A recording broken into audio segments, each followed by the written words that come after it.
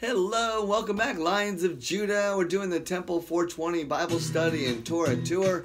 We're in Mathew 6. We're going to do a quick flip over to Mark. Yes, Mark 10:21. So get ready. But before we do that, we must follow what Jesus says. And that's what we're really trying to do, is understand what he says. Because at that point he's Jewish, it's Hebrew, it's Aramaic. At that point it's a completely different language. And you can only understand it really if you're high and grasp some of the ideas that are planted in your head when you can see that there is a God in heaven who loves you. And if you don't obey him, he's going to kick the shit out of you.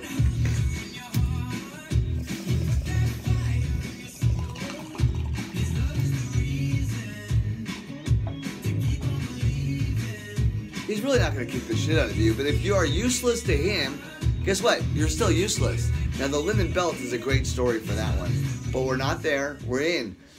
First, we seek his kingdom, and then his righteousness, and all of those things we just listed. The clothing, the flowers, the field, the body, the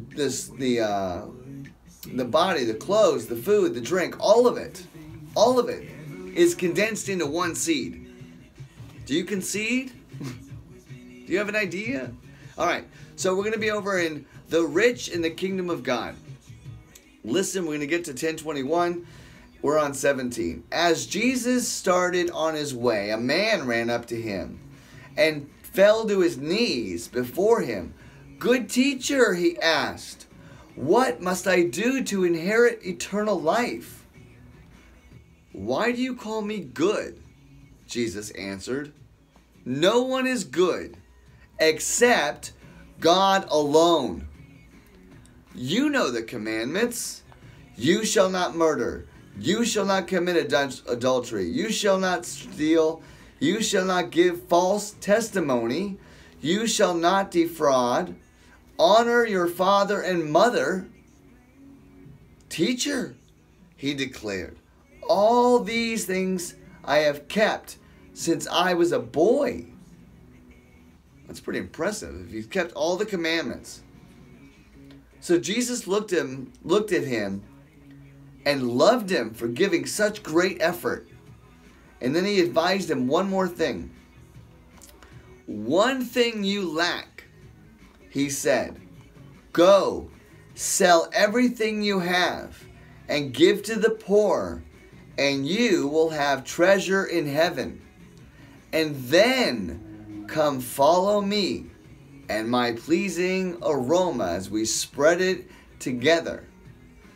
At this, the man's face fell. He went away sad. Face was cast down, because he had great wealth. The other side of the tree. What does money smell like? The smell of money, right? It's a tree. So you can use the good side of money, you can use the bad side. You can help with the money with the poor, or what he's really saying is everybody inside, all those cells that are born and die, if you don't want them to die and linger with cancer, then you clean out your body on the inside with the water that is converted to smoke, because we can water a tree and watch the seed grow into a big, beautiful mustard tree or mulberry bush. But if we want to be the tree of life, we have to take care of the inside, and that's what he's saying. Jesus looked around and then said to his disciples, "How hard is it for someone, the rich, to enter the kingdom of God?" It's hard to enter.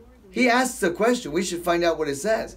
Jesus looked around and said to his disciples, "How hard is it for the rich to enter the kingdom of God?"